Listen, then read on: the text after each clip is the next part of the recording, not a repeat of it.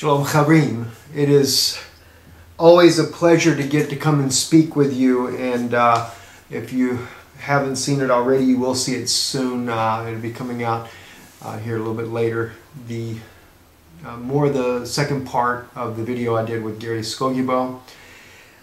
And also, I have what I'm fixing to share with you. I need to thank Gary for sending me an email this morning. He had no idea what he was doing, I don't think. I know he wanted to bless my heart with a video that he sent me about someone as far as the pronunciation of God's divine name.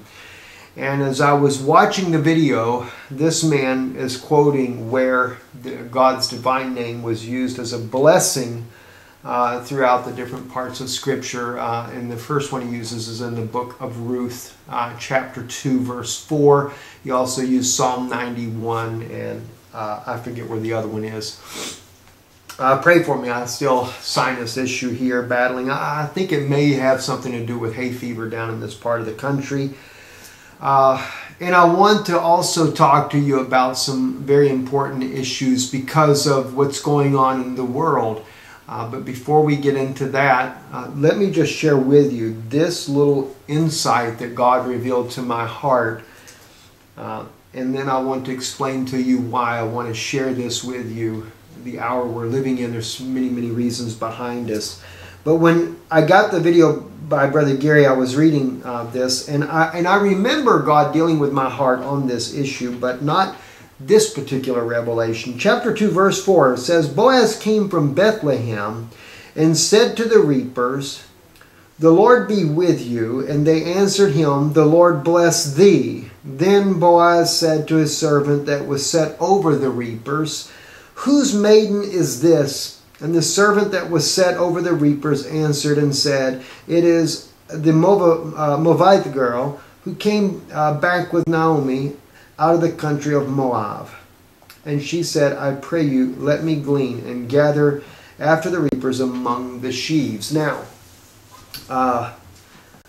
let's just see here. That, and there again, the book of Ruth, the chapter of Bet, and the verse Dalet is where I began this. And I want to just read just a little bit here in Hebrew for my Jewish brethren, especially Rabbi Tovia, because this is a very important revelation, Rabbi, I want to share with you in particular. It says, "V'chinei Boaz bo mebayet lechem," from the house of Bethlehem. "V'yomru li kotzrim," I'm sorry, these glasses are not very strong. Hashem, or Adonai, because it's a divine name. Imchem, or the Lord be with you. Now, what's so beautiful about this passage, as I've said to you before, and Rabbi, I know you're used to the Christian community telling you that Boaz is a type of Yeshua, and I know that troubles you to hear that, but isn't it interesting that he comes from Bethlehem? He's coming from Bethlehem, showing where Mashiach would come from. And the other ironic issue that I see here, it says, "Behold, Boaz came from Bethlehem and said to the reapers, 'The Lord be with you.'" Remember what he said to the servants of the harvest? Remember the things that Yeshua said to them? "Pray the Lord that he will send reapers into the harvest, for it is ready." I mean, everything that Yeshua did when he was here,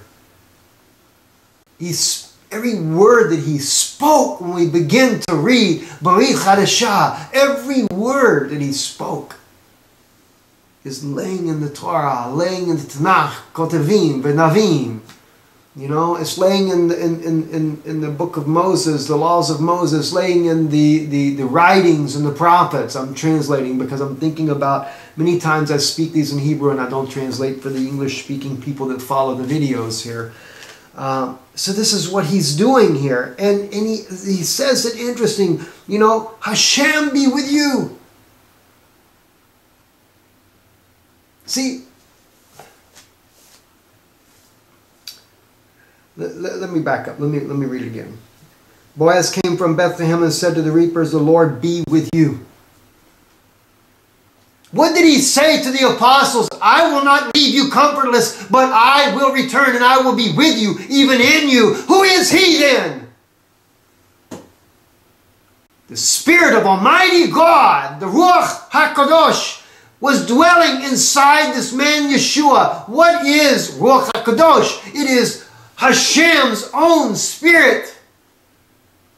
It is Hashem in spirit form in this world that we live in. And I promised you I'm going to do a video so you'll understand the breakdown of how God became human in this life. I know you try to say God cannot be a man. Nonsense! The word clearly says he would be. I mean, even the scripture, Rabbi, that you are against, Amma, the young maiden, she's going to conceive, and the child that she's going to conceive is Emmanuel. Emmanuel, our God is with us.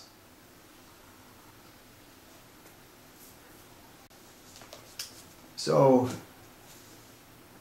but it's fascinating though too. The Lord, then he says, and they answered him, "The Lord bless thee." The Lord bless thee. And he was blessed. Now there's many more things that God has been dealing with me on to go back with the book of Ruth to speak to you on, because it is very deep, it is very rich. I really though, I want to say this to my brothers and sisters. I know especially in America, on the horizon, it looks like that the government may default on Thursday if they don't come to an agreement. There is some excitement today that they may come to an agreement after all, but there's still a lot of debate as to whether or not they're going to default on the loan, which may cause an economic collapse. And I know that has many people nervous. But let me say this here. Even when the economy does collapse, it will eventually go worldwide naturally, because they're wanting to set up a one world order and a one world currency. The only way to do this is to create a collapse. It's really not, I don't want to get into what the knots and have-nots are. The point is, we're at the moment in the time where he is going to redeem his bride. Not just a body. Remember, some people write me and they say, you know, Steve, there's no such thing as the bride of Mashiach. There's no such thing as the bride of Christ. The Christians are the body of Christ. Yes, you're part of the body. But Paul said, I espouse you a chaste virgin to Christ, to Mashiach. Now, espouse is to engage. If you are engaged, you are a bride. So, you are a bride. Now, settles that. Now, the point is, though, he's going to take home his bride. And I know there's many of you that love me that do not believe in a rapture. I really need to do a series that shows you that Christian that endures to the end and who they really are. No, that's not bride of Mashiach that endures to the end. Yes, they do go through tribulation. There is a Gentile that goes through tribulation. There are 10 virgins, 5 are wise, 5 are foolish. But I need to show you that. I know that the Jews, the Jewish people, we go into tribulation as well. Why? But we recognize who he is. I need to do the story of Joseph again to get you to understand the seriousness. You know, we are at the very end of the 7 years of plenty. You're at the very end of the time where we should have been gathering together the gospel and to prepare so that Israel will, during the time of this famine, will be able to feast on the word. So we do need your help. We need your help financially. It's the one time you have to be able to be a part of that. And there are other things that you can be doing as well, no doubt. I mean, you may want to be part of the Aliyah movement and stuff. I believe the majority of the Jews are back in their homeland that are going to be part of the 144,000. But I will tell you one thing. I had someone tell me recently, because we're trying to find some property. We don't have the money to even buy the property, but we're looking for property up in either Tennessee or West Virginia, something like that, to try to relocate to. Now, a dear sister sent to me, Brother Steve, no, don't go there. Go to Israel. I'm going to Israel when he tells me I'm supposed to go. But let me just share this with you. I'm not going to need a plane. I'm not going to need a plane ticket. And I will not need a passport. As God dealt with Philip, the Lord has always placed this in my heart. I will be able to go by faith. But I need to place my family in a place to where we can continue the ministry. I am concerned about that if the economy does collapse, there may be rioting, there may be civil unrest. I don't want to be in the middle of a town. We know there's going to be earthquakes coming very soon. You know, I want to be part of the bride of Mashiach. I would love nothing more than to leave this world. But if He has called me for another purpose, and I say He's not revealed this specifically to me, He said things to me. You know, I've had God speak to me audibly many times. I've seen the angel of the Lord on multiple occasions, and everything He's ever told me has always happened. I'll share some of that with you soon. But one of the most important ones that He spoke to me was when He said to me audibly, read Isaiah 61. That is the redemption of Israel.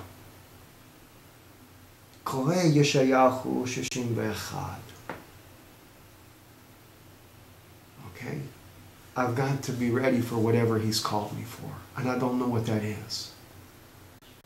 So we're looking for maybe 4 or 5 acres or less, 3 acres, whatever. I mean, I really don't want the property to be kind of nestled, even if it's only 1 acre, if it was nestled in the woods, kind of away from everybody, everything, for a place for safety for my family, and to where we can set up again. And for broadcasting, we'll look for alternative means as well.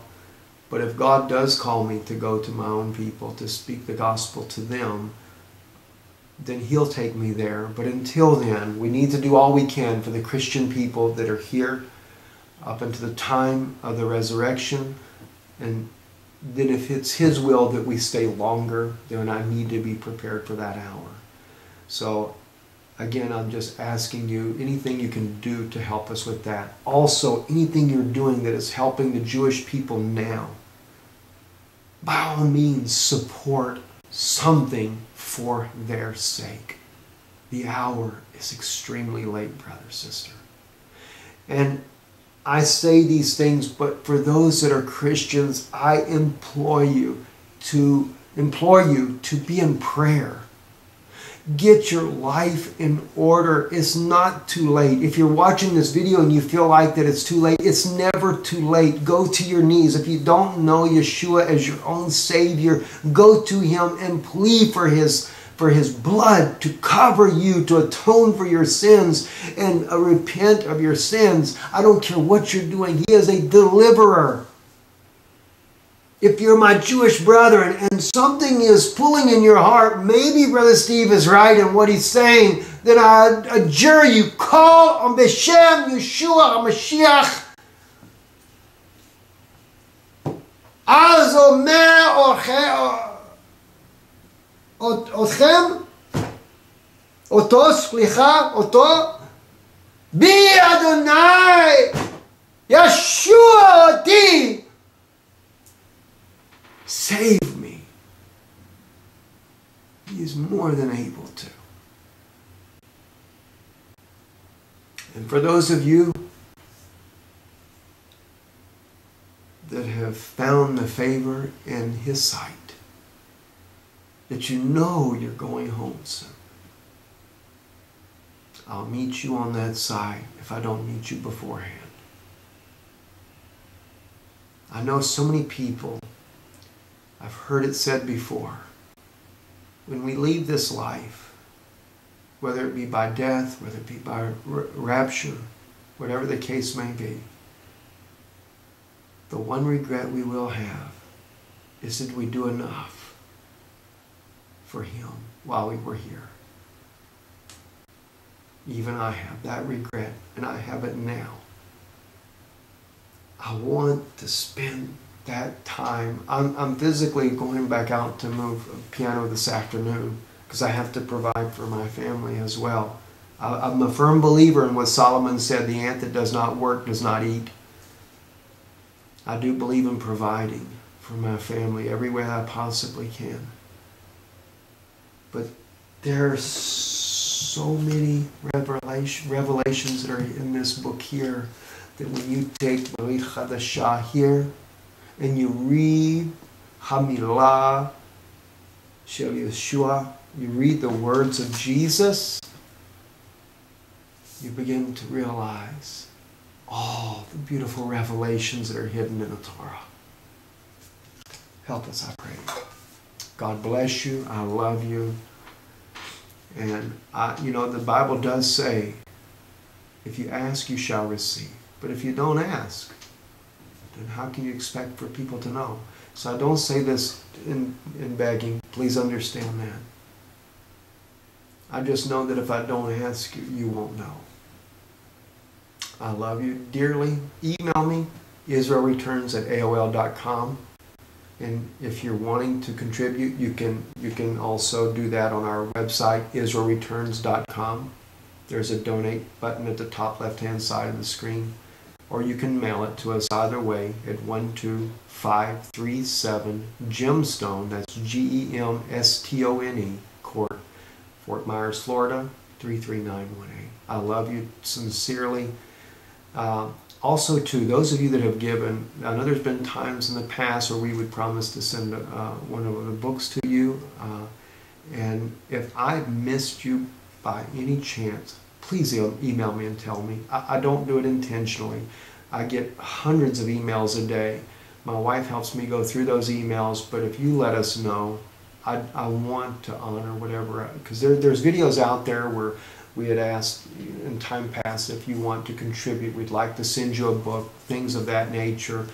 I know that could have been missed. In fact, I was doing so much trying to make sure I sent books each time that finally I had people writing me saying, Brother Steve, we had already ordered your book. We're just trying to help the ministry. Please don't keep sending books. We got a bunch of them now. So, but we do though. And it's possible I did miss someone, and God knows my heart. I wouldn't want to do that. I love you all. God bless you, and have a wonderful day. Stay on top of watching what's going on. I'm going to try to keep you up to date in the next couple of days here as I see things develop. One thing I do recommend, if you haven't done it already, make sure you have a little bit of food stocked up, rice, things like that, whatever it is that you happen to like. Because I know when we go through an economic collapse, if that's what's fixing to happen, it may not happen now, it may not be till next year, I don't know. It's good to be stocked up, like we say in South Florida, as if you were to have a hurricane, because mainly the people who do around the stores, I don't want you to be in a situation where you don't have enough to provide for the family. Because if an economic collapse happens to us, it'll still be temporary, because they'll still get things restored, but it's the interim that we're dealing with until that happens over, say, the next 2 or 3 weeks if something like that were to take place. What do you do in that time frame? So we like to say, be prepared as if a bad hurricane were to hit. Have the basics that you need for your family to take care of your family during that time. Because if we get civil unrest, I don't want to see you guys down at a store somewhere trying to buy things when all the people are going nuts down there. So that's why I encourage you myself. I'm not normally a stockpiler. I don't look at it as far as like that, but I do believe that we should use a little wisdom as well. Never hurts to have something set aside.